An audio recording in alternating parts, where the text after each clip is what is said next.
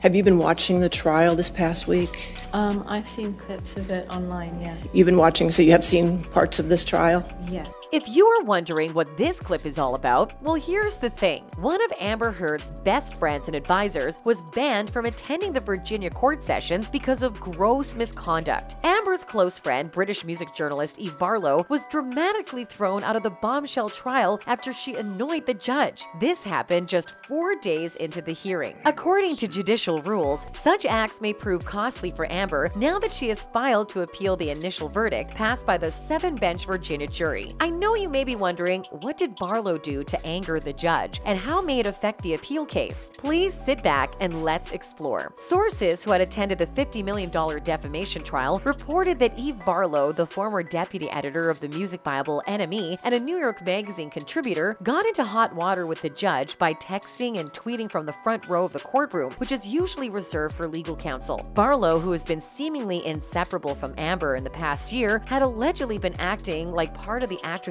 legal team and even attempted to intervene in the trial over Depp-friendly witness Gina Deuters. This is another move that angered the judge, and Penny Askren will likely include it in the report, which will soon be handed over to the presiding judges in the appeal case. According to court insiders, Barlow tried to advocate for the Aquaman actress by asking her legal team to show Judge Penny Askren that Deuters was allegedly compromised as a witness. Sources said Barlow allegedly brought up a social media post from Deuters, claiming it was a recent post from the current trial. As it turns out, the post in question was actually shared in 2021 during Depp's prior trial against the Sun newspaper in London. Deuters, who is the wife of Depp's longtime employee and collaborator, Stephen Deuters, admitted that she had seen clips of the trial online prior to giving testimony. She was dismissed from the courtroom, and her testimony was struck from the record. Depp's lawyers responded by pushing a motion to have Barlow permanently barred from the courtroom, which the judge approved. That same decision will likely be upheld in the Court of Appeal. Amber had her closest journalist friends sit front and center with her legal team at the trial, live tweeting, texting, and posting information, a source said. Eve Barlow seems to think she's part of Amber's legal team. Depp's lawyers finally had enough and had her barred from the courtroom. Judge Penny also objected to Barlow's texting and tweeting, and according to court transcripts saying, "She was tweeting live from my courtroom, and I know the deputies took her out because she was texting. That's against the court order. Miss Barlow is not coming back to the courtroom during this trial." Even after being thrown out of the court buildings, Barlow's rage went on, and she even labeled the discourse and scrutiny around her friend Amber as surreal and condemned those who were criticizing the actress as she recounted times of alleged abuse. It is surreal to imagine that in 2022, a woman had to stand in a courtroom in front of 2 cameras and the world and relive physical trauma, including sexual trauma, for profit and entertainment without any protection, exposed to the bigotry, ridicule, and jibes of strangers, Barlow tweeted. "It is sick to contemplate that there are children watching on and being taught that it's okay to be a voyeur to this kind of trial by fire. Children who have no understanding of power dynamics in relationships or addiction cycles, never mind abusive partnerships." She went on to say it is heartbreaking that the Me Too movement has all but abandoned one of the most public witch hunts in modern history because the victim is imperfect. If Barlow continues with her trend of picking out the judges, Amber's appeal case will surely take an early fall. And that's it from this video. Until next time, bye!